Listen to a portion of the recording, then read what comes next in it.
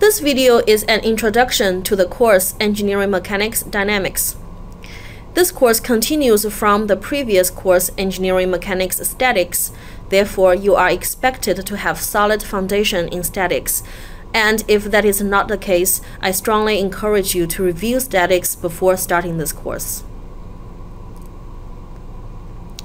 Just like what we did in the course of statics, in this course, we continue to study how rigid, non-deformable bodies react to forces acting on them. In statics, we focus on bodies that are in equilibrium. In other words, bodies that are either at rest or moving at a constant speed in the same direction, although our study objects are almost always at rest. In statics, the governing law is Newton's first law, that the resultant force vector acting on the body is zero. Now, in dynamics course, as you probably guessed, we study bodies that are in motion. There are two parts under this subject.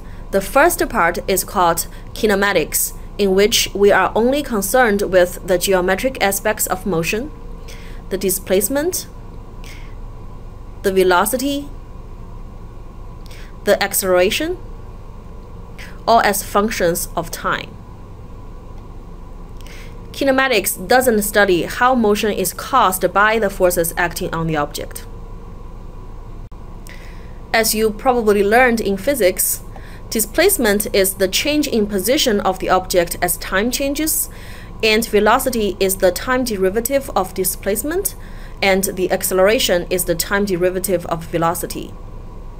I need to point out that displacement, velocity, and acceleration are all vectors, but here they are shown as scalars for simplification reasons.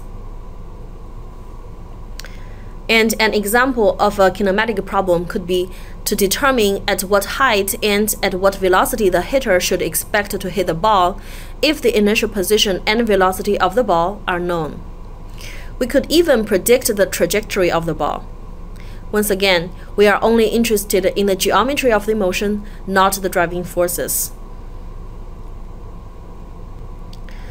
The second part of dynamics is called kinetics, and it studies how motion is resulted from external forces acting on the object.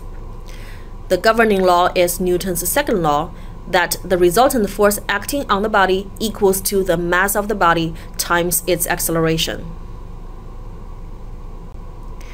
And here is how this course is structured. We will start with particle kinematics, and then move on to particle kinetics, which includes force and acceleration based on Newton's second law, and then work and energy, and lastly, impulse and momentum. And then we will follow the same order to study rigid body planar motion, starting with rigid body kinematics, and then rigid body kinetics, which again includes force and acceleration, work and energy, and impulse and momentum. If time permits in this semester, we will also touch on topics in rigid body three-dimensional motion. As we move along with this course, it might seem to you that this course covers a lot of topics with a large number of formulas to study. It could be overwhelming. Therefore, I'd like to point out to you that, in my opinion, there are only 4 most fundamental formulas that you definitely should know by heart. The 2 kinematic equations that relate displacement, velocity, and acceleration to time, Newton's second law, and lastly, the equation that relates the length of an arc to its central angle. Note that, again, only scalar equations are shown here and from here on to simplify the demonstration. We will learn the proper vector formulations later.